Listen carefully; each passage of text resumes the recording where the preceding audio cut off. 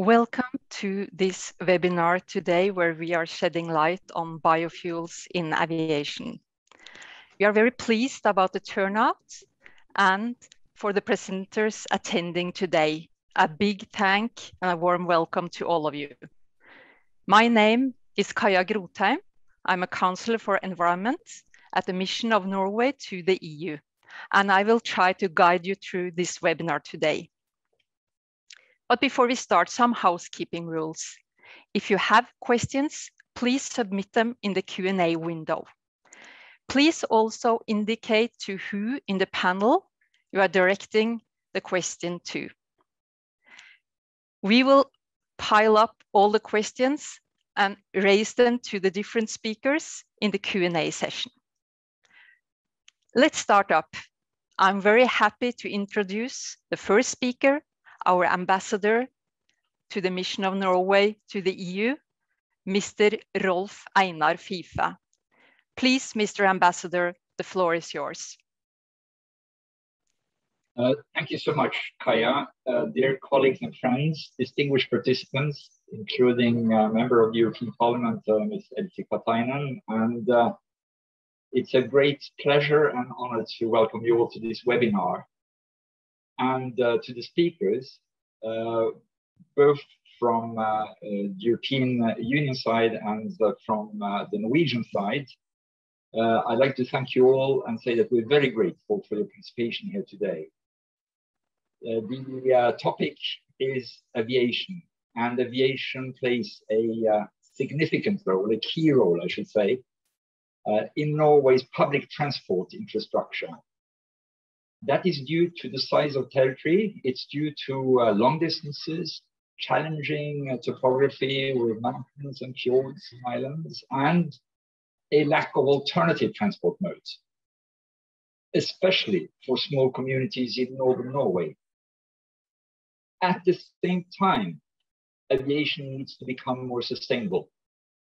The Norwegian government has therefore strengthened the climate policy for this sector with a higher CO2 tax, a passenger tax, and a quota obligation for advanced biofuels. To my knowledge, this is the first enforced obligation of its kind for aviation. Moreover, the Norwegian government wishes to facilitate a more rapid development of zero-emission aircraft. My experts at the mission, including Grégoire, who just spoke, have persuaded me, they have convinced me truly, to be as bold as to say that if it works in Norway, it may work everywhere. So this webinar will start with the experience with the Norwegian biojet fuel mandate and expand further on our experiences gained so far. From the perspective of the competent ministry in Norway, from the perspective of the airport operator, that is Avinor, and from the perspective of fuel retailer RBP Norway. The second part will focus on the Commission's initiative, Refuel EU Aviation. This initiative, which is part of Fit for 55 package, entails a European mandate for sustainable aviation fuels.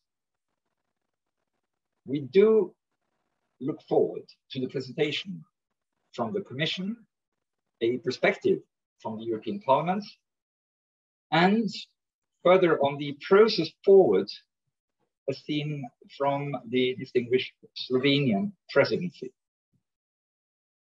This webinar, I'm pretty convinced, is going to demonstrate how one European country introduced an obligation to use sustainable aviation fuels.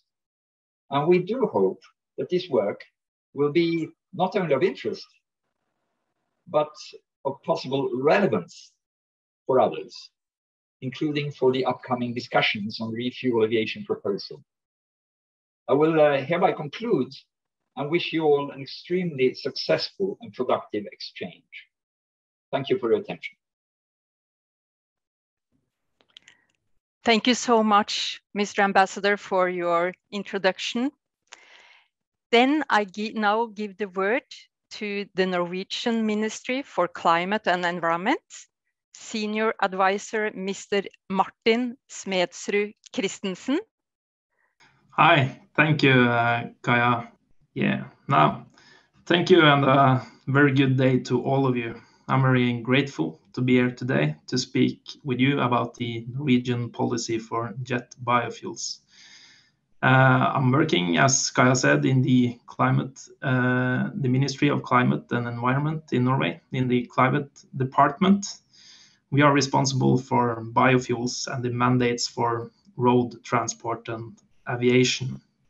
The Norwegian Ministry of Transport and the Norwegian Environment Agency are also involved in the biofuel policy making from the Norwegian side. I've been challenged to speak about biofuels policy, what does it entail and how it does work. And I will also say some words about how it did materialize and which considerations were made on the way when we introduced the mandate for jet biofuels in Norway. Aviation has a key role in the Norwegian transportation infrastructure, but like all other sectors, emissions must be reduced in the years to come.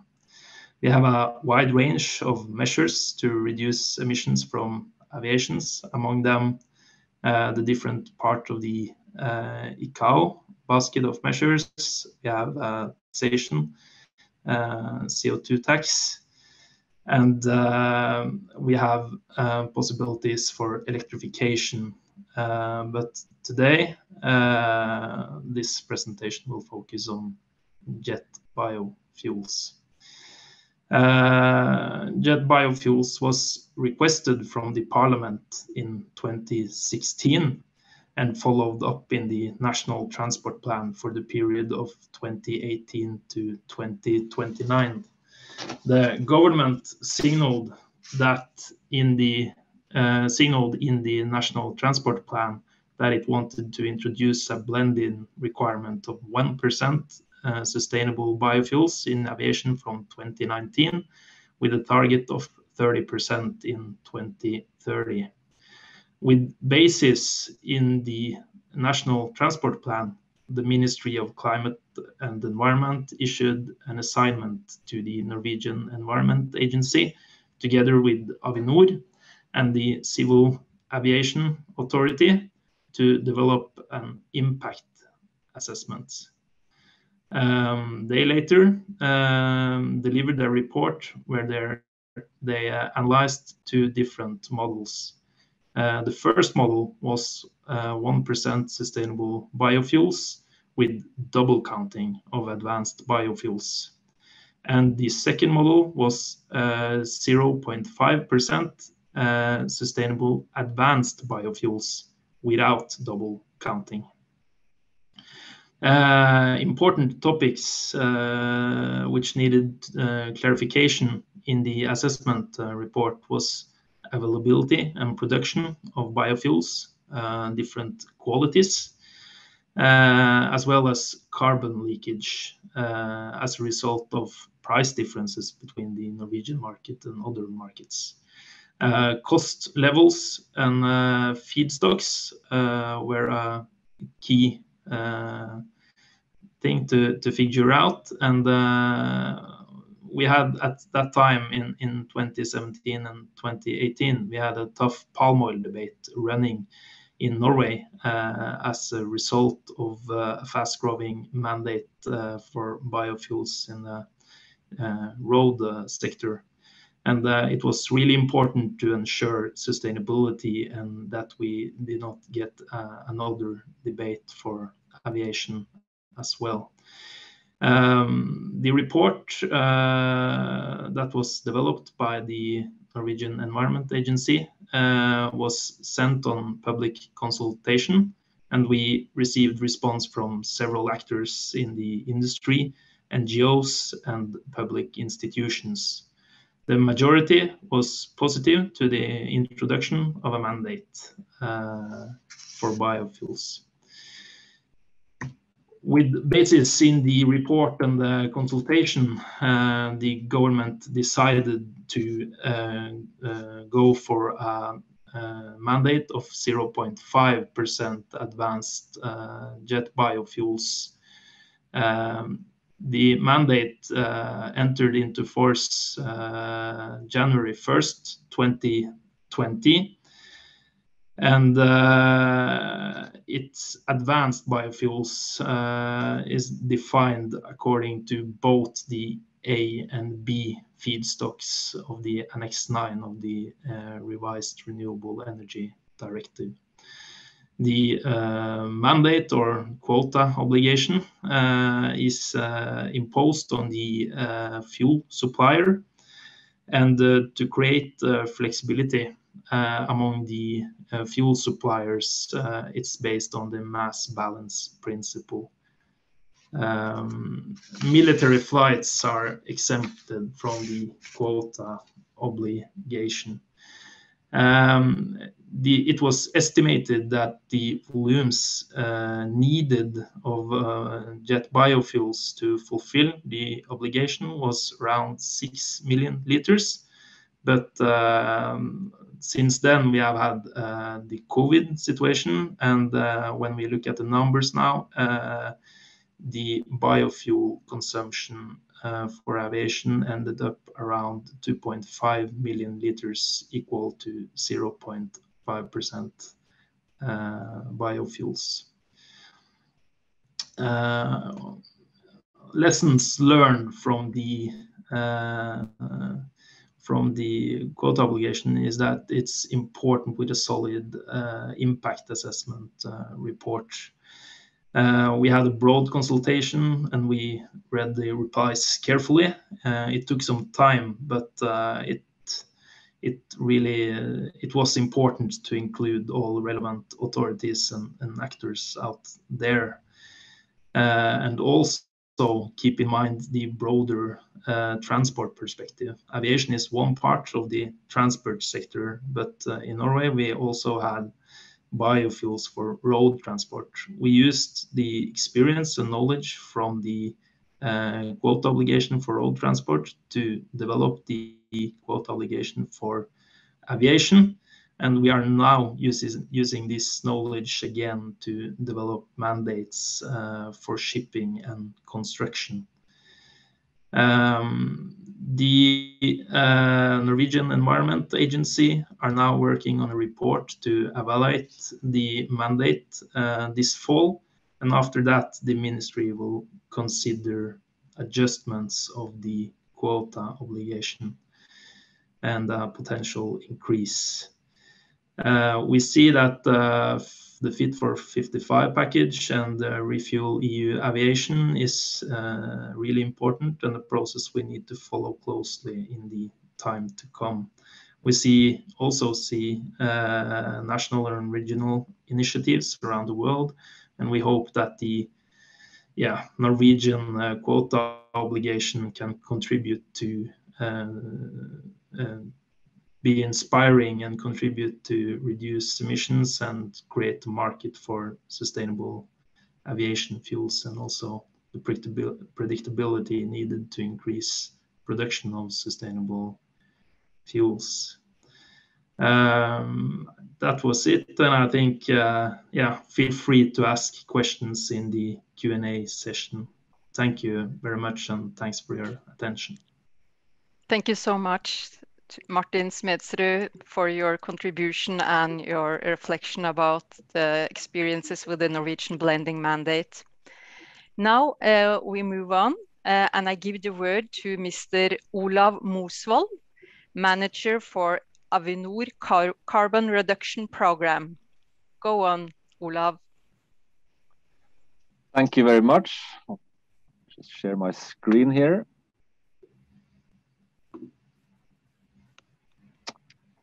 So again, thank you so much for having me and for the kind introduction by the ambassador.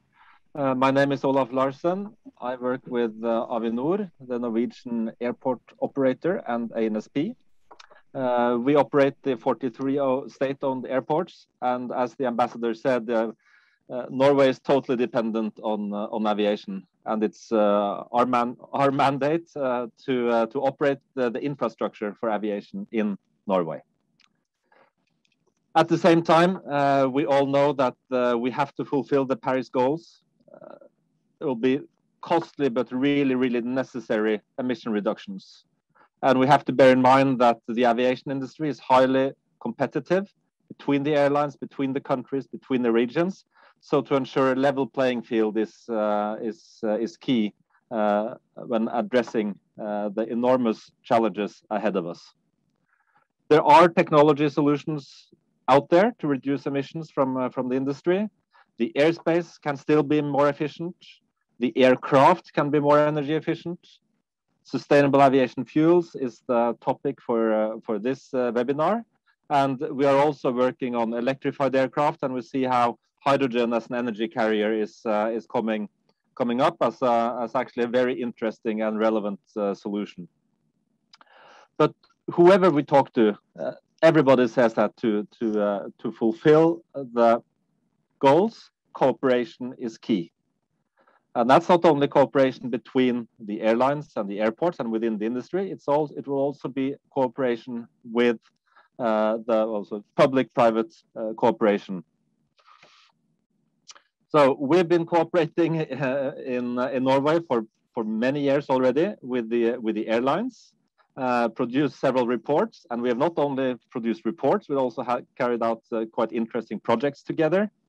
And to the right on my screen, at least, you can see our latest publication. It's coming out very soon in English. It's a program for increased production and uptake of sustainable aviation fuels carried out together with the Norwegian aviation industry.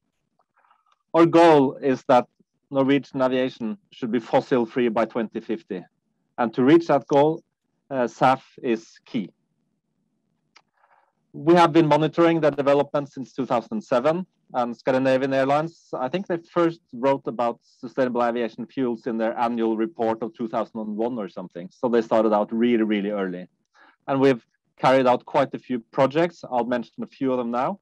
And I would also like to highlight that Scandinavian Airlines and Widerøe have an option of voluntary purchase of biofuels when you book flights and check in their apps and on the website. So that's also an interesting approach.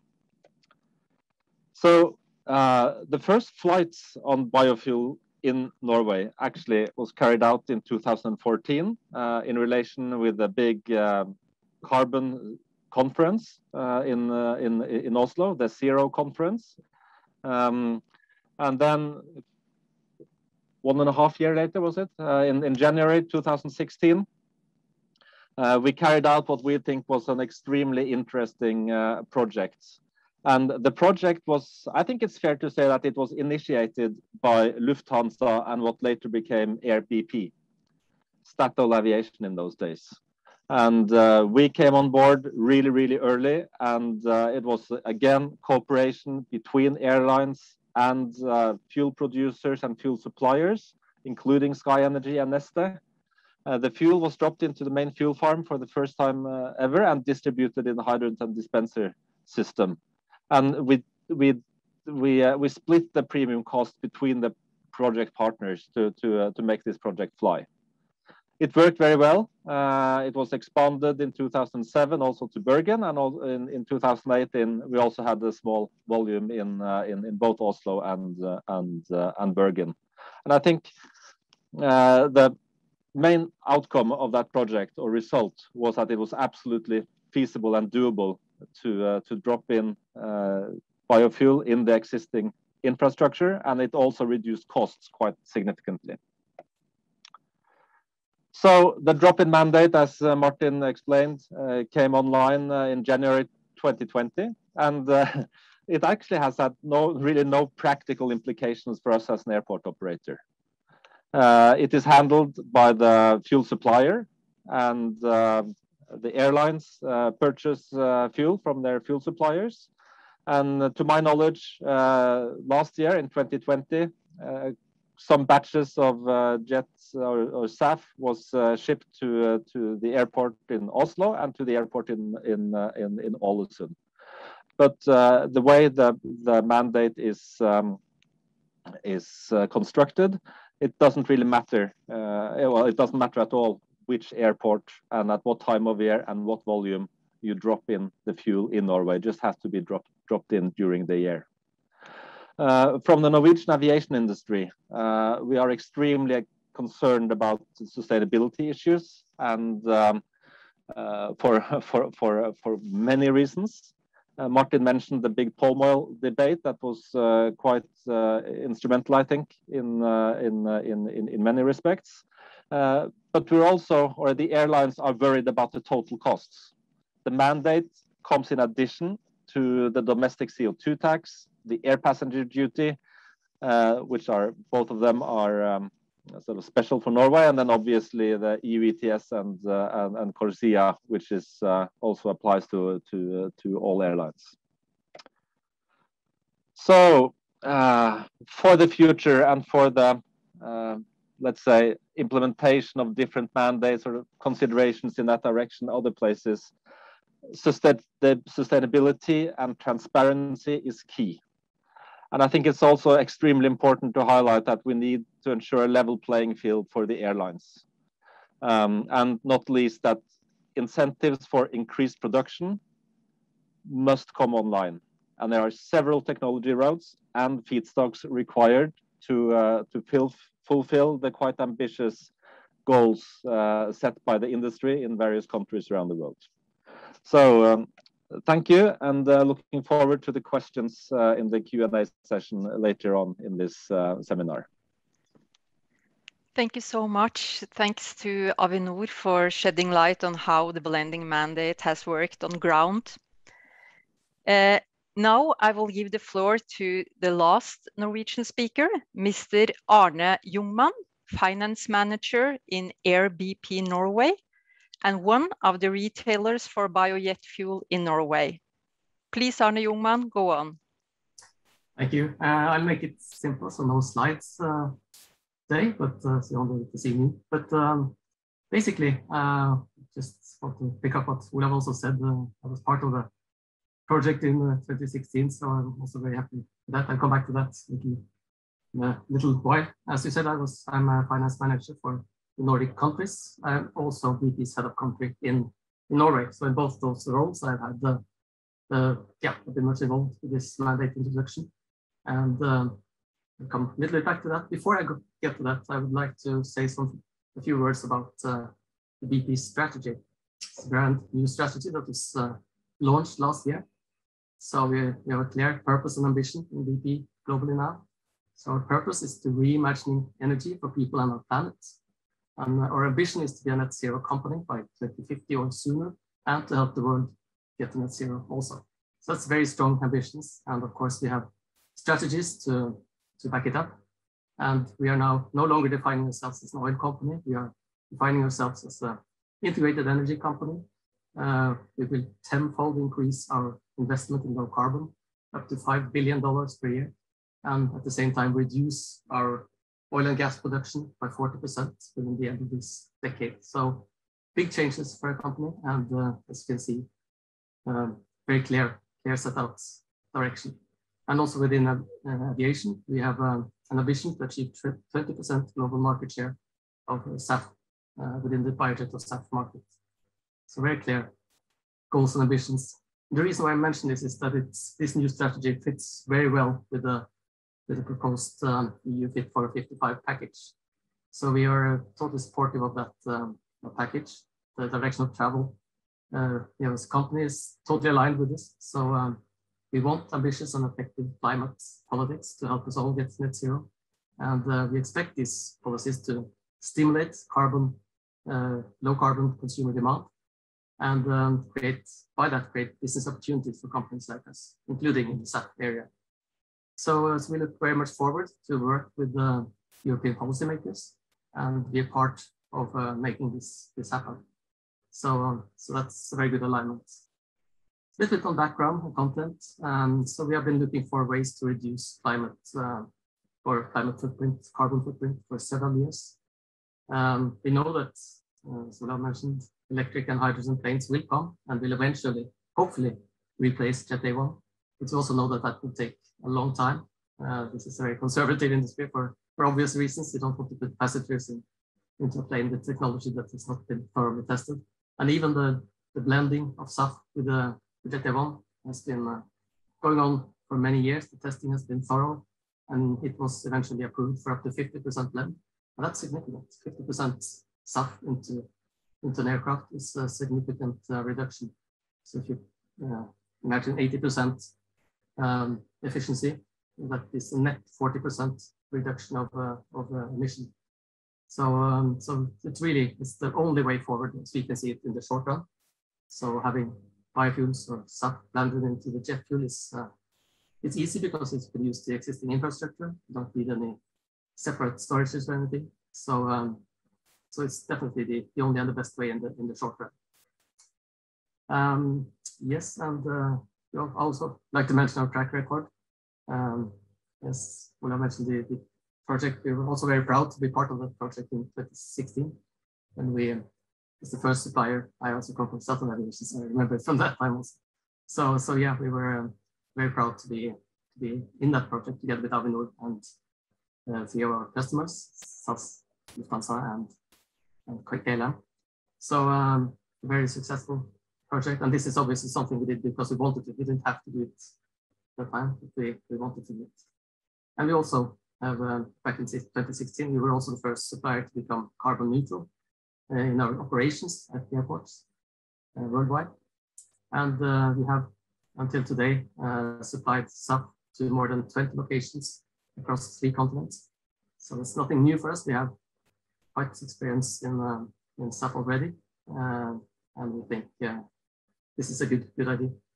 So when we first heard about the mandate initiative in Norway, we were positive to having that mandate, but I was also have to admit I was a little nervous about the practical consequences. You never know what this could mean. Would it be practical supply and logistics problems for us? Would it require more resources? Would it require us to reprogram all our IT systems? And you never know what can happen. But seems like Martin and his people did a good impact assessment, so nothing of that happened. There were no reasons for concerns.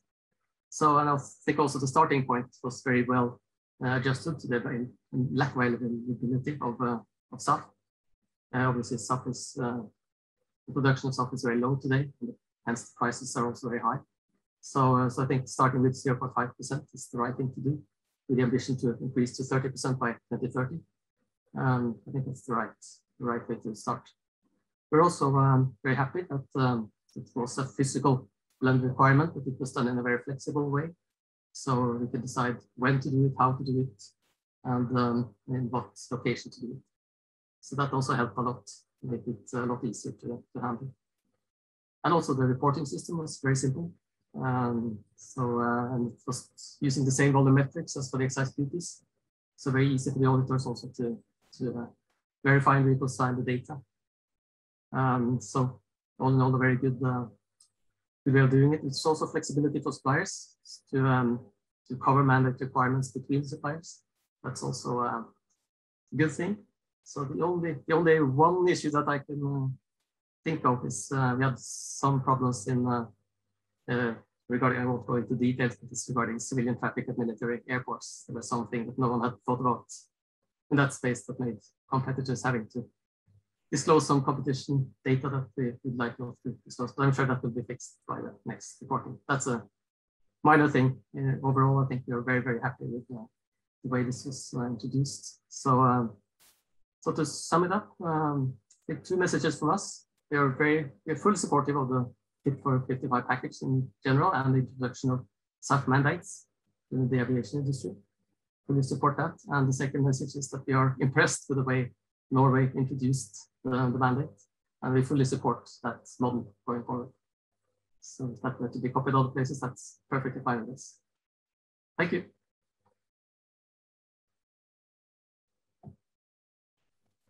Thank you so much to BP in Norway for giving us information about the practical and commercial aspects of the blending mandate. Now we will move from Norway to the European sphere.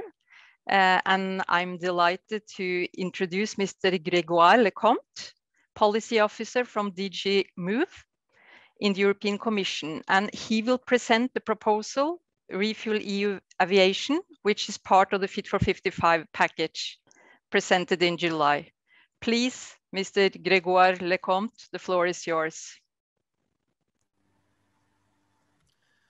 Thank you very much. Good afternoon to everybody. And first off, I'd like to really thank Mr. Ambassador and also the mission of Norway to the EU for the invitation. An opportunity today to present our latest initiative on sustainable aviation fuels here. So thank you for putting up the slides. I'll try to be concise as possible. And first off, on the first slide, give you a bit of general background, a bit of context in which this policy initiative is taking place. So you're probably well familiar with it now. Middle of July of this year, the European Commission adopted a package, legislative proposals, which all aim to bring the EU policy framework in line with the new climate objectives of reducing emissions by 55% at least by 2030 compared to 1990 levels. And so this is a network of proposals with many interlinkages. And one of them, of course, is Refuel EU Aviation, because among other proposals, there was a need to strengthen the policy requirements to bring aviation in line with the climate goals of the EU. So the legislative procedure with the EU member states and the Parliament has just started following the adoption by the Commission. And we can expect, if everything goes well, that in the course of 2022 sometime, a final text could be adopted.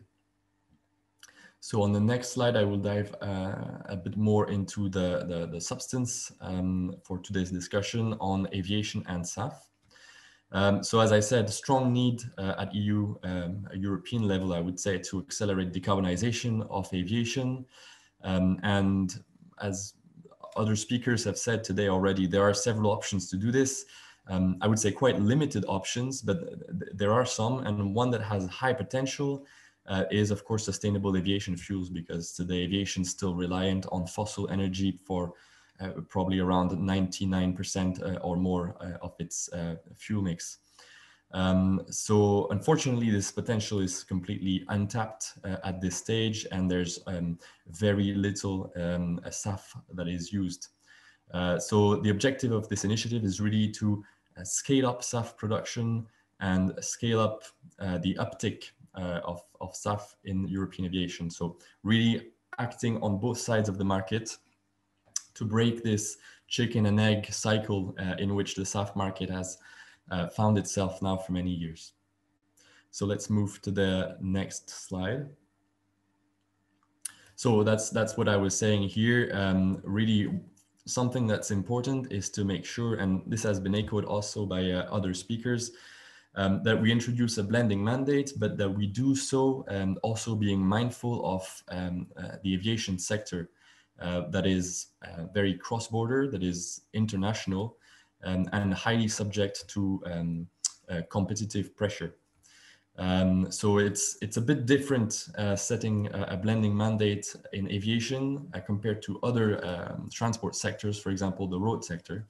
And that's why we've had to come up with a standalone regulation that contains many provisions that are carefully crafted for the complexities of the aviation sector. The need to preserve the level playing field in aviation has also been highlighted before, and this is very important. We certainly want to decrease emissions in the sector, but we need to also be mindful of competition and make sure that the market remains well functioning. And of course, the objective foremost is to ramp up aviation fuel, sustainable aviation fuel, and make sure that there's a robust, reliable policy framework for investments to flow in production capacity expansion, and that this can be done at competitive prices, meaning that the increase of the jet fuel costs for airlines will also be reasonable, and that we don't see any distortions in the market. All right, let's move to the next slide, please. So here we talk a little bit about the design of the proposed regulation. The first thing is that when you design the blending mandate, of course, you need to think about the targets. How do you set the targets? And here it's clear that we needed to be at the same time ambitious because we have quite important climate targets in front of us. We also need to be realistic because, of course, this is also an important industrial endeavor, and we need to be mindful of the fact that today the SAF market is really in infancy. So to determine the targets, we've conducted a cross-economic analysis that looks at in the EU all sectors of the economy and how these need to decrease their emissions by 2030 and 2050 to be in line with climate targets. And we've also looked more specifically at how transport needs to do this, and also how aviation needs to do this. And within aviation, of course, the role of SAF. And that's how we've determined the profile of the targets, also taking into account, of course, the stages of development of the different SAF technologies that we support. Yeah, I'm not quite finished with the previous slide. Yep, thank you very much. So we've selected a number of SAF technologies that we want to bring forward in this mandate, very similar to what Norwegian colleagues have just presented before. So focusing on advanced biofuels and power to liquid fuels, simply because this category of fuels, first of all, are renewable and also have the highest potential in terms of decarbonization of the sector, but also in terms of scalability and innovation. So these criteria were very important in crafting the eligibility of the fuels. For this purpose, and also because we know that synthetic fuels, also known as power to liquid fuels or electrofuels, are still very costly to produce, and the business case also needs to be supported with, again, this certainty policy signal that's reliable over time. That's why we also propose to introduce a sub-mandate specifically on synthetic fuels. All right, then the second part, of course, is, as we said, the level playing field. There again, it's extremely important to make sure that the transition to SAF is embraced by all airlines, meaning that there is a common movement towards SAF, and that the SAF premium, let's say, is spread over the aviation industry as broadly as possible, so that we limit the distortions or the price premium that has to be paid by individual airlines. So looking at the scope here, the regulation applies to all air operators flying from EU airports, with some exemptions, of course, for very low traffic airlines. Also applies to all EU airports, also with some exemptions, not to overburden the very small airports, and applies to all aviation fuel suppliers that distribute fuel at EU airports. So the proposed measures include two main obligations, let's say. The first one is on the fuel suppliers to distribute SAF in increasing amounts over time. And the second one is on the other side of the market, on the airlines, to uplift aviation fuel that a priori will be SAF blended aviation fuel prior to flights. And this second measure is also referred to as an anti-tankering measure. And here we, in fact, try to kill two birds with one stone. Notably, we also stimulate the demand side of the market, but we also address the practice of tankering, which is one by which airlines carry excess fuel on board, for most of the cases for economic reasons, but it can also be for operational reasons and naturally for safety reasons, but that's a different story. And that also creates some distortions in the market where it happens, but more importantly, it also leads to additional excessive unnecessary emissions in the aviation sector. So it would be a bit counterproductive to allow this practice to go on if it can be avoided, of course. Of course, last point is the enforcement, and here we, like any good regulation, needs also good enforcement system. And here we have provided a regime of penalties to make sure that fuel suppliers and airlines were not compliant with their obligations have a dissuasive system that's in place to make sure that the obligations are well respected. Next slide, please.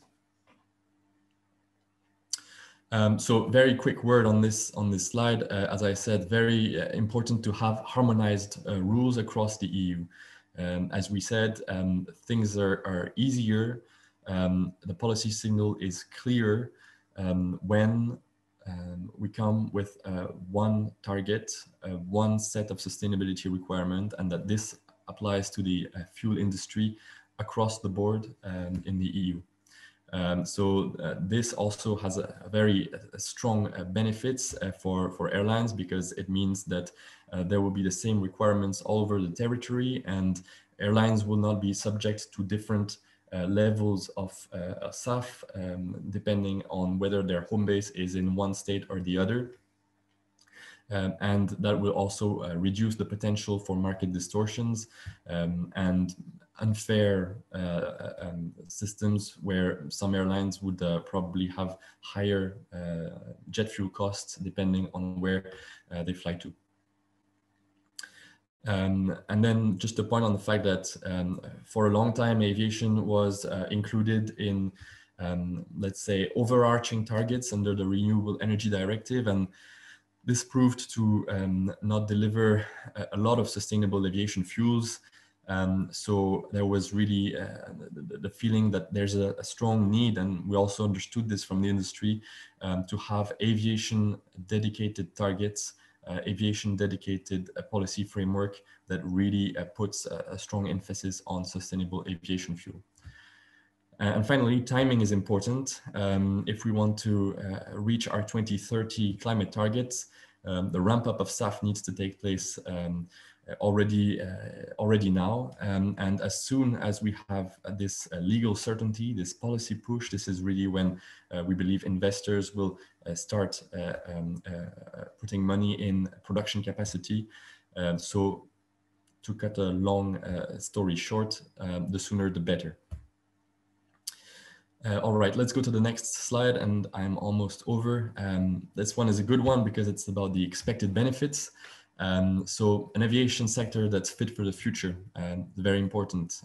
We all want citizens to be able to fly more responsibly, fly in a greener way, but also we want aviation sector to be fit for the future, meaning that the market, the aviation market remains well functioning. And that will be for the benefits of regions, businesses, and the citizens. Climate benefits, we've talked about this 5% emission reductions by 2030. This would be the expected benefits of the SAF mandate that we propose.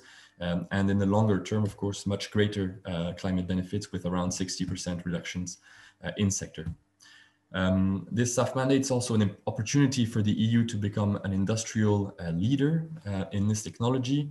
Especially as we focus on technologies that are quite cutting edge, innovative, and so this is also a strong a key objective. Employment benefits are also obvious. If we expand the renewable energy industry, additional jobs will be created, and also benefits in terms of public health with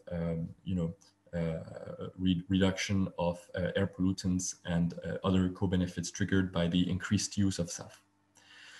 Last slide, and this one will be about a set of flanking measures. Flanking measures are measures that are not included in our legislative proposal, but that will accompany and, let's say, support the policy framework we propose. And first and foremost, efforts at a global level. This is very important because the EU vision is not to take action only at EU level, but also to steer a movement and have some improvements on SAF policies also at global level. This will allow to reduce emissions in the sector at international level, but also to cater for this level playing field that's very important. The second one is the possible creation of an industrial alliance at European level for the production of sustainable aviation fuels, but also potentially to facilitate the certification of new SAF technologies. And the third point is also about the mutual reinforcement of the other Fit for 55 package initiatives. So we had other measures on the energy taxation directive that can also support the reducing the price gap between fossil fuel and sustainable aviation fuels, but also in a revision of the EU emissions trading system. And of course, in the Renewable Energy Directive that has also been revised, at least a proposal was made to revise it. So that's it for my slides. I hope it was useful, and back to you. Thank you so much, Grégoire. This was a really interesting presentation and a good introduction to your proposal. Now we will hear from the European Parliament, and we are very happy that Mrs. Elsi Katainen, member of Renew in the European Parliament, will give us her reflections on biofuels in aviation. Please, Mrs. Elsi Katainen, go ahead. Thank you, Chair, and thank you, Mr. Ambassador. Thank you for the organizers for inviting me to this event, and good afternoon, everyone. It has been very interesting to hear about the Norwegian approach on biofuels and the mandatory sustainable alternative fuels blending mandate. Along with Norway, my home country, Finland, is a pioneer in terms of the national blending obligation. We have set a 30 target by 2030. This is one of the most ambitious targets in the EU and in the line with Finland's target of climate neutrality by 2035. There are also similar plans in Sweden, Netherlands, France, and Spain, for example. Finland is now considering practical solutions to achieve this goal without weakening the international airlines' competitive position, as our Helsinki-Vantaa airport is an important hub, especially for the routes from Europe to Asia.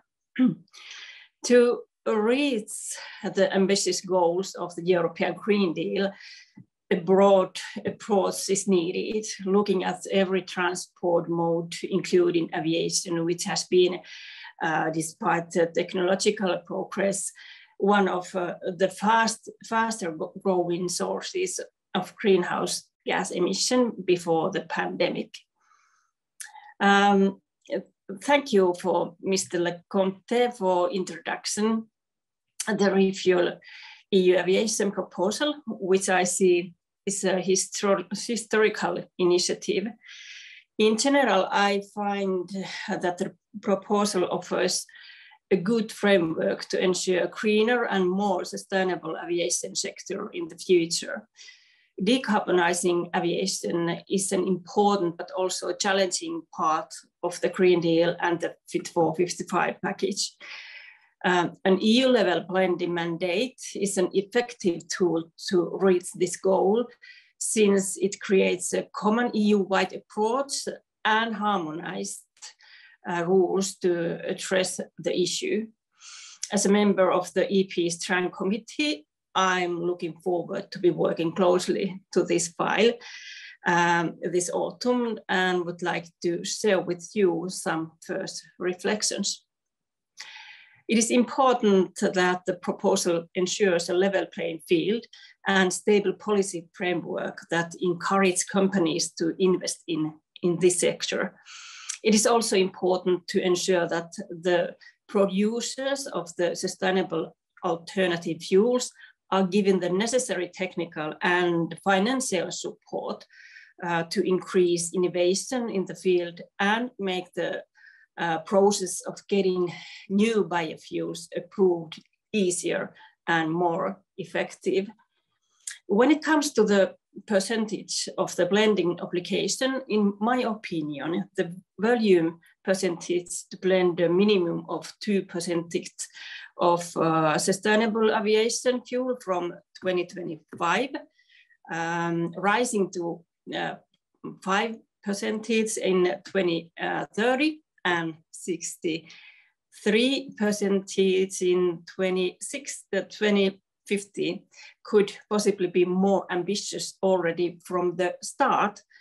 And the path to 2030 and 50 can be more balanced as we anyway see huge rise by the 2050.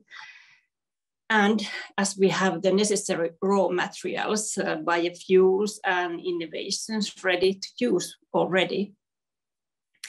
There are also issues in the staff proposal where the need for flexibility needs to be addressed. The proposal would seem to be based on the requirement to refuel at every airport, although this may not be necessary for all airlines. So I'm sure that the co-legislators will take a look here if the legislation is flexible enough in this respect. However, in order to make a full use of materials available for biofuels, especially from waste and residues, the proposal should keep a broad criteria on which materials are allowed as biofuel. This is key to secure the supply of SAF. All fuels included in the current RED II should be covered in Refuel EU aviation proposal.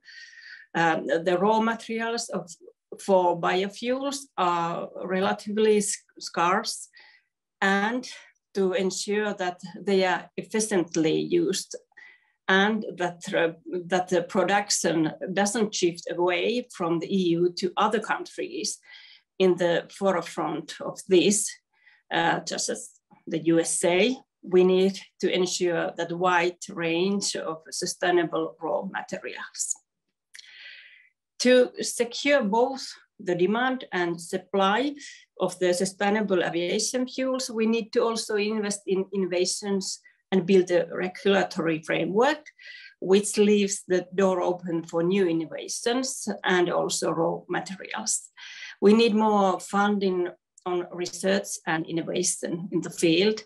The EU budget for innovation and research is not as ambitious as we would have hoped for the European Parliament.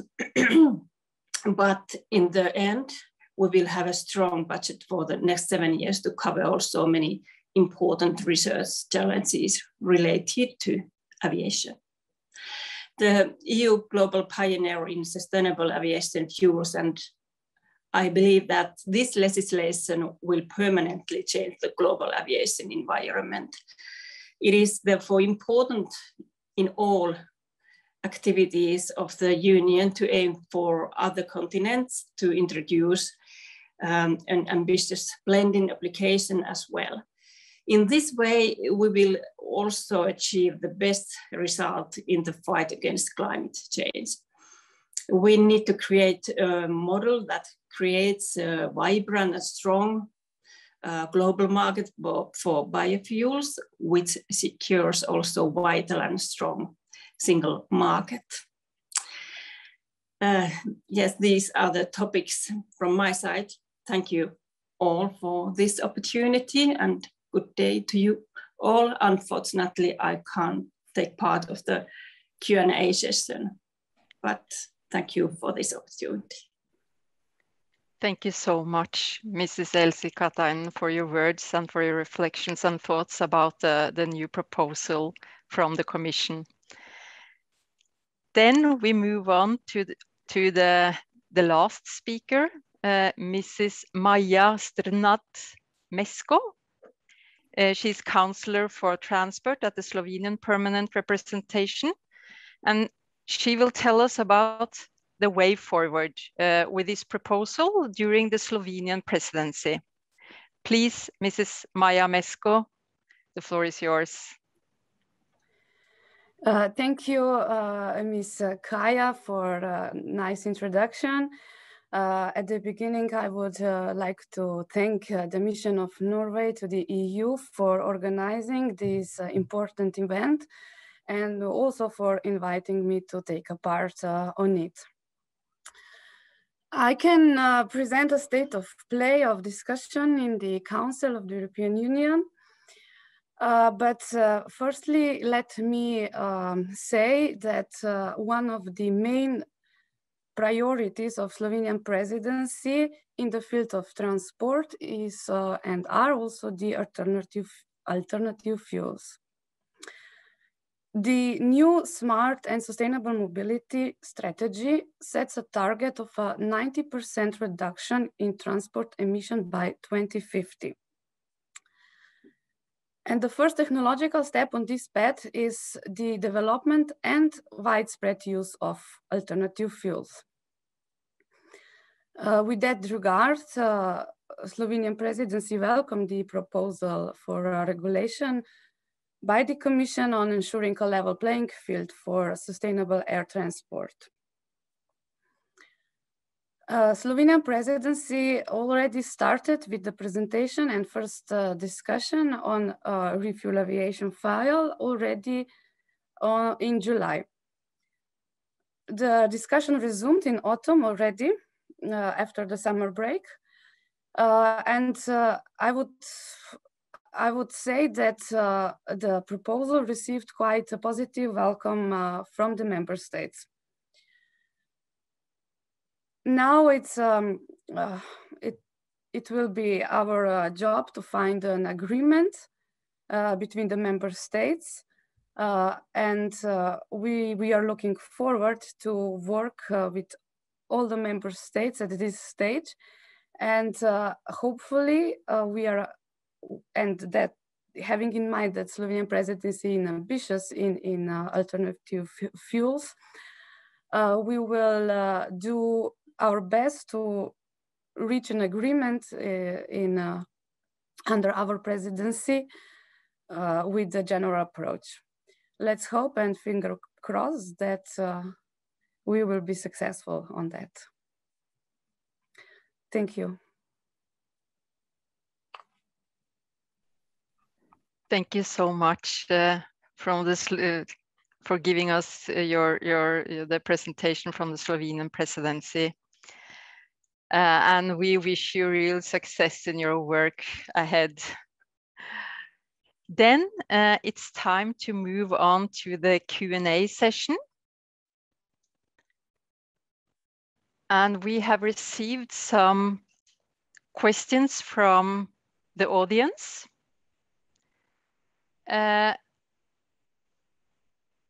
It's the first question here. It goes to the Norwegian Ministry for Climate and Environment. Will the evaluation on the SAF national quota to be carried out in the autumn revise SAF costs, projections and availability in light of EU revised RED and Refuel EU proposals?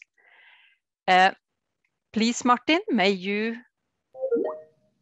answer to that question? Yes, thank you, Kayan. Thank you very much for the question.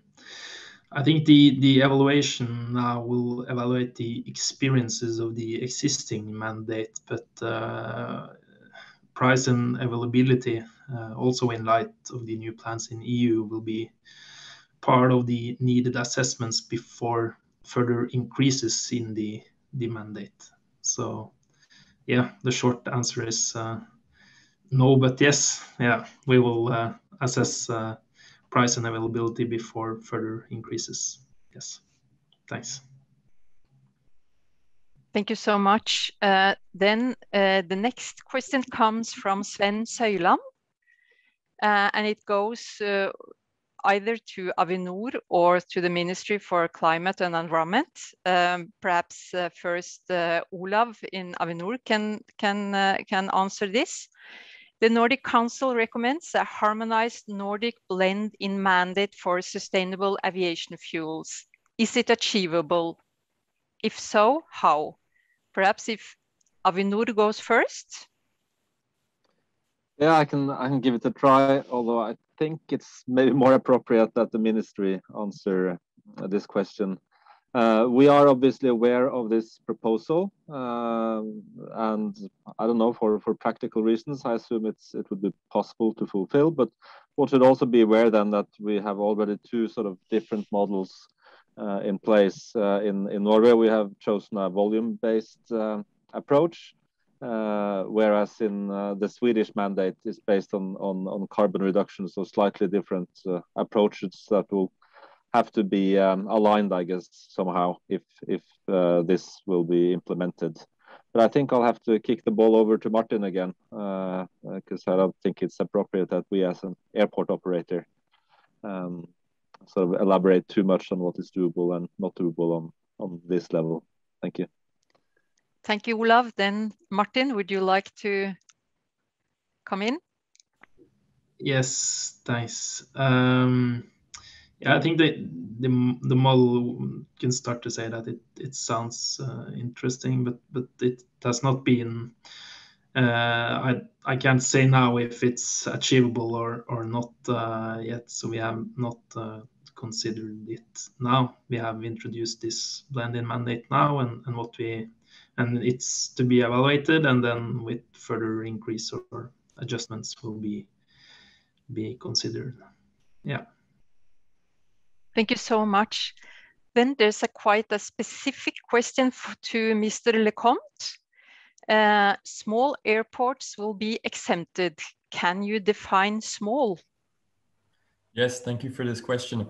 So as we explained previously, it's important to provide also some flexibility in this proposal, and small airports would be exempted if they are below certain thresholds in terms of passenger traffic and in terms of cargo carried over the course of a year. The thresholds we've set are of 1 million passenger of traffic per year and 100,000 tons of cargo per year. So these are the two thresholds below which airports would be exempted. We also exempt airports that are located in outermost regions. I hope that answers the question. Yes, thank you so much. I think that was a very precise answer. Then there's one more question for you, Grégoire. Will the SAF mandate in EU refuel allow also recycled carbon fuels, for example, the non-biological fraction of MSW, as done by Velocis? Or will the renewable fuels of non-biological origin be limited to e-fuels in this initiative? Thank you for this question. As I explained before, we really focus on fuels that are 100% renewable. We do, of course, have this sub-mandate on renewable fuels on non-biological origin. There we focus really on the e-fuels that are produced from 100% renewable electricity. So, for example, renewable carbon fuels that are produced from waste plastic have this fossil origin that we don't count as eligible in our proposal. So I hope that answers the question. Yeah, I hope too. We go ahead. Will EU refuel aviation allow for higher ambition level to cater for national initiatives already in place? This must go to you as well, Grégoire. Yes. So the answer to that question is that we really take an industry approach. So we set regulation and requirements directly on the industry at EU level. So it's different from the approach taken in the Renewable Energy Directive, where the directive sets obligations on member states to set out obligations on the fuel suppliers. Here in Refuel, we set directly the obligations on the industry. So there's not this possibility for member states to have different levels of requirements on their national fuel suppliers. And the reason for this is very simple, is like we explained before, this need for a level playing field across the industry, and to make sure that we also share as much as possible the production capacity of SAF, since at the moment it's very limited, and that we can have still ambitious targets across the EU. I hope that answers the question. Thank you. Yes, thank you so much again. Then there's a question from Lauris Kanderis. What are Norwegian experiences with airlines in fueling up the SAF blends in Norwegian airports for international, especially short-haul flights? Perhaps this goes to Avinor? Yes, I can try to answer that. I don't know if I really understand the question, but how this works is that you can't really choose whether you will have a portion of SAF in the fuel you uplift at the airports in Norway or not. Well, you can't choose as an airline. So whether it's international flights or domestic flights, over the year, 0.5% of advanced biofuels must be dropped into the Norwegian fuel system. As I mentioned in my little presentation last year, it was dropped in Oslo and Ålesund, but the total amount it was dropped in was 0.5% of the total amount of fuel sold. So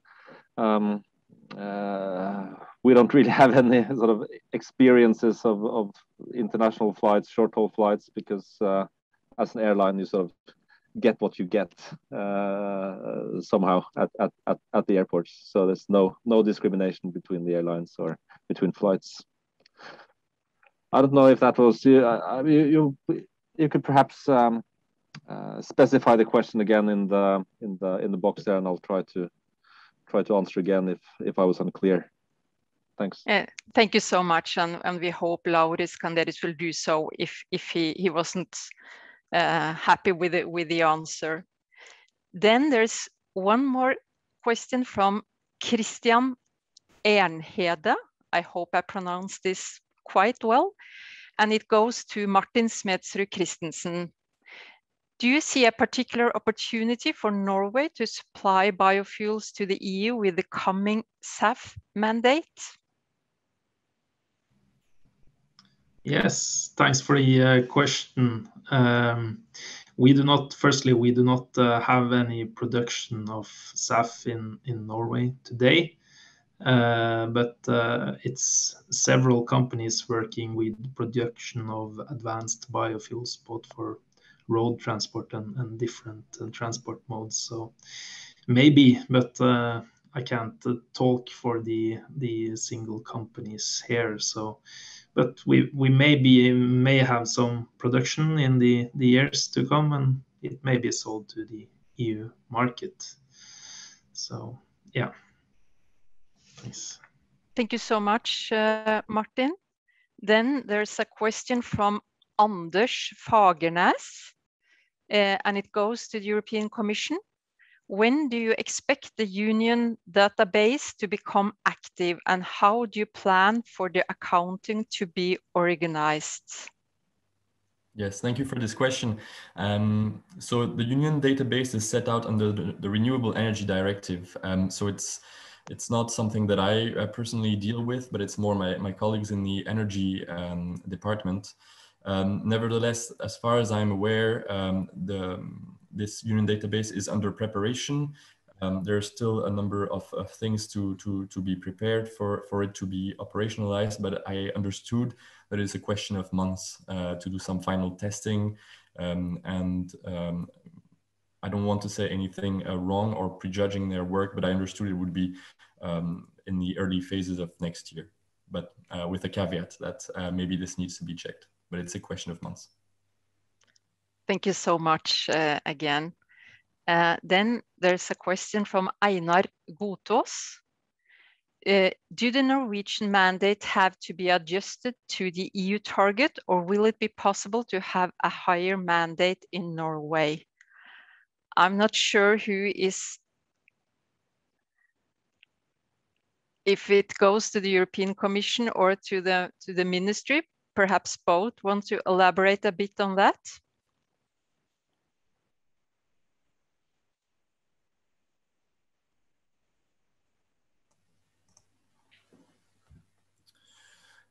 Maybe I can give it a first try. So would the Norwegian mandate have to be adjusted to EU targets? I don't think there's a specific any kind of specific requirement for this to take place. I understand that as our proposal has an EEA relevance as well, meaning relevance to the European Economic Area, and there are joint committees to look at this kind of decision, whether to align some such legal provisions. But I don't think there's any automaticity or any systematic alignment. But again, I'm not a lawyer, so maybe best to ask somebody who has more legal experience. Thank you. Thank you so much. I don't know if Martin would like to add something, or I don't really think I have so much to add to that answer. So it's now on the proposal stadium, and then we have to take a deeper look at it. And yeah, it's now in the Ministry of Transport as well in Norway. So it's we are different ministries, and yeah. Thanks. Thank you. Yeah, it's in process. Thanks to both of you. Then we have a question from Harry Havisto. Could you elaborate a bit why in Refuel EU proposal suitable feedstocks are limited to RED 2 Annex 9 Part A and B, comparing to road transport where all sustainable feedstocks are okay with certain share limitations? Mm-hmm.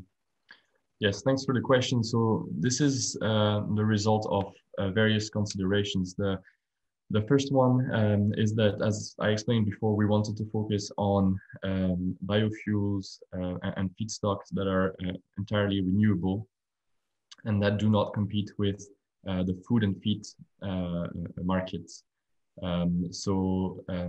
This is why we chose to focus on Annex 9 of the Renewable Energy Directive. We also wanted to make sure that we don't select types of feedstock or types of biofuels that are capped under the Renewable Energy Directive to an extent that also, by the way, some of them would be phased out according to EU rules by 2030. And so focus more on feedstock that have more potential for scalability, also from a legislative regulatory point of view. But something else that we had in mind, of course, was the necessity to avoid any excessive shifts of biofuel volumes from the road sector, for example, to the aviation sector. And we know that right now in the road sector, at least in the EU, the majority of biofuels are produced from vegetable oils. For instance, crop-based crop feedstock. So we wanted to make sure there's no displacement, or at least limit this. And that's why we focus on this more innovative set of feedstock. But also, the last thing is that we understood from the consultation with the industry, but also from consultations with NGOs and with airlines, that there was not a big appetite to expand the scope of eligible feedstock to crop-based biofuels to avoid to avoid entering into some specific debates on the sustainability of those feedstocks. So that's why we really focused on power to liquids and Annex 9, Part A and B. So I hope that answers the question. Yeah, I think so. I think you gave a really good answer there. Then a lot of questions to the Commission here. One more, if the EU member states cannot alter the refuel EU targets, is there anything they can do if they want higher SAF volumes? Yeah, the short answer is yes, I would say, but most importantly, I think the requirement that we set on the industry is only a minimum requirement. So in that sense, the targets don't have to be taken so strictly. The industry can supply more than what is set in the target. If there is capacity to do so, and if there's also an appetite on the other side of the market. So that's not a problem at all. And member states can also take national dispositions to, I don't know, with investments at national level, at local level, to stimulate the production of SAF and ensure that the amount of SAF that is supplied, I mean, also to stimulate the industry. So that's my answer to this question. Thank you again. And here there's one more for you, Grégoire. Can any EU country set other rules than decided by EU? For example, define other limits for small airports? So the short answer to this question would be, from a legal perspective, I believe no, because we set a regulation. So proposing a regulation means it applies across the EU, and there's so it's rules, like, once again, that apply directly to the industry. So there's a limited margin of maneuver. On the contrary, for example, to a directive where there's transposition at national level that allows for different kinds of implementation. So it's a different system. Thanks again. And here's a question from Mikael Fiedler Panayotopoulos, and it goes to Mr. Kristensen and Mr. Comte. We first start to Mr. Kristensen, I think.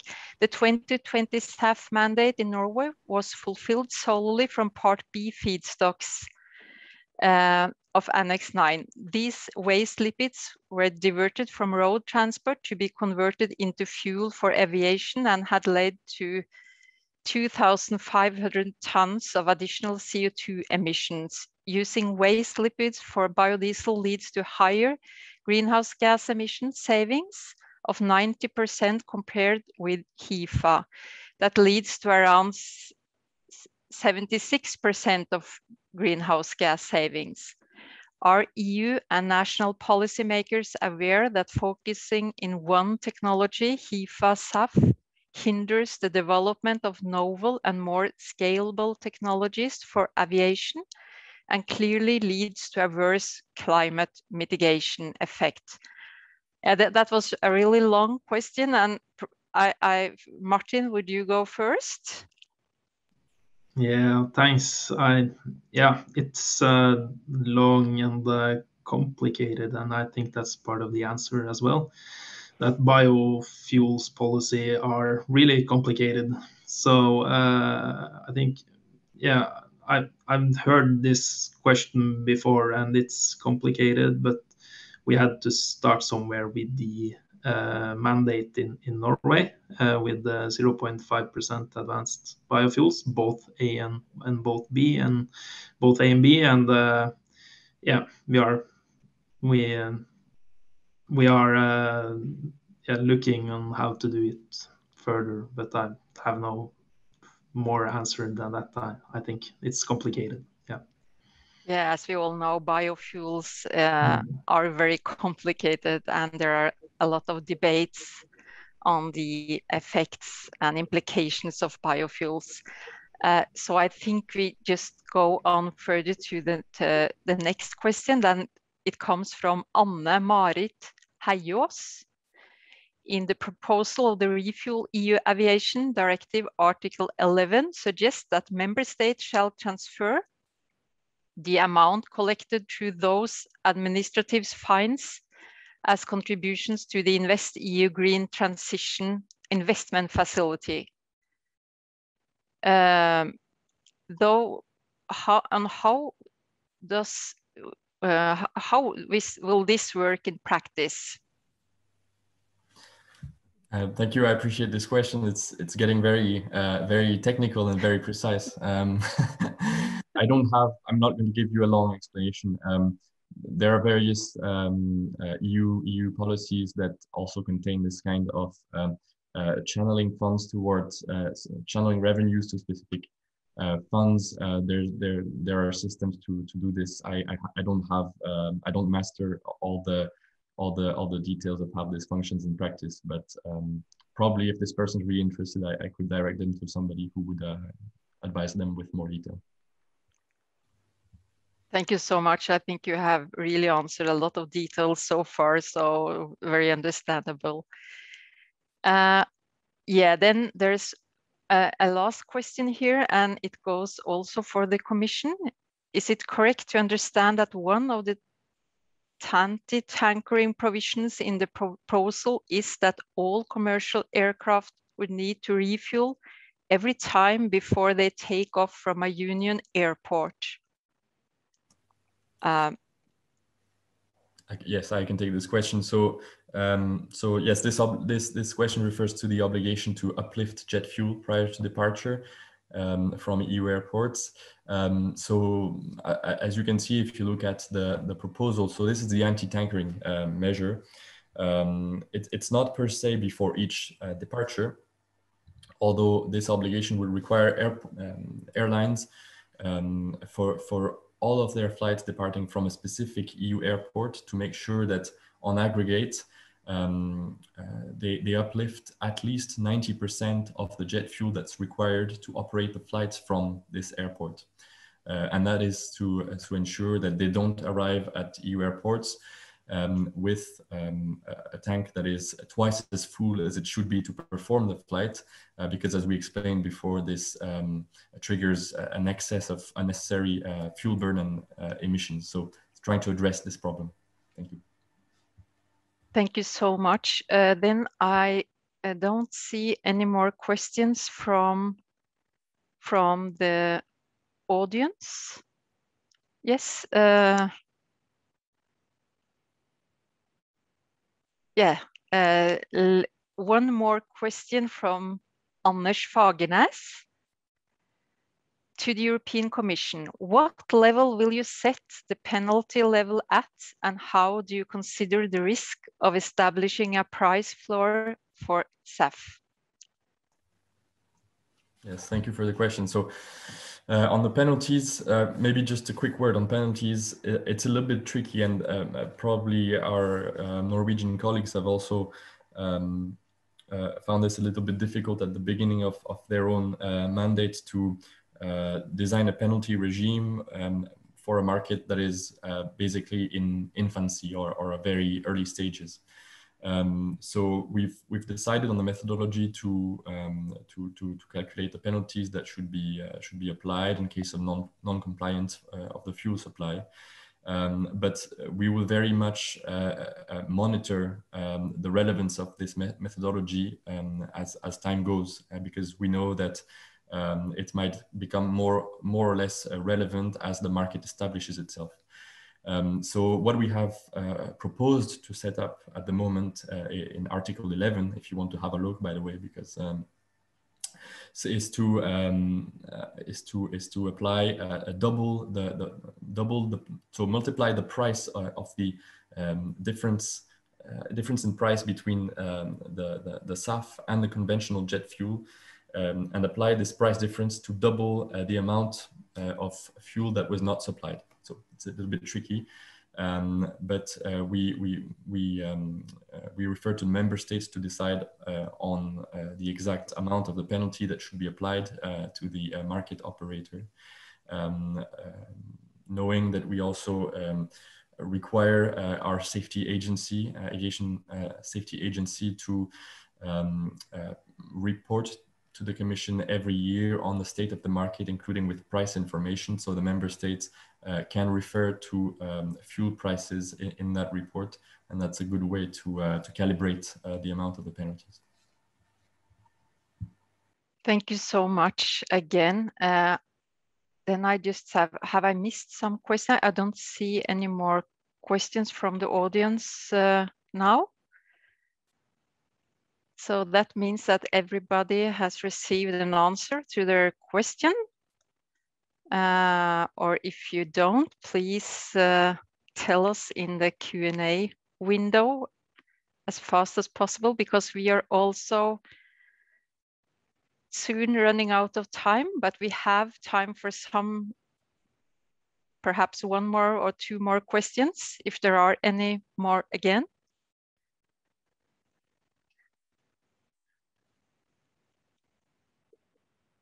If not, I think, okay, there's one more. Yeah, sorry. Yeah, one more from Christian Ernhede. For Arne Ljungmann, that's nice. A question also for BP. Where do you currently source your biofuels? Please, Arne. Yeah, not sure if I should go into details there, but we do have, I think it's public knowledge that we do have an agreement to invest in Finland. We also have other sources. So the important thing is that it's sustainable feedstock, based on sustainable feedstock, and so the most used cooking oil for this feedstock. But yeah, it could be many different sourcing going forward, but main thing is that it's based on sustainable feedstock. Thank you. Then I think it's time to wrap up. And I will thank all of you for attending this webinar today and for taking part in the discussion as well. We see that there is a lot of discussion going on regarding biofuels in these days. A lot of stakeholders arrange webinars and debates. And then it remains for me to say, keep the good discussion going, because biofuels is complicated, as some of the speakers already have said. My last word will then be, have a really nice afternoon to all of you from all of us here at the Mission of Norway to the EU.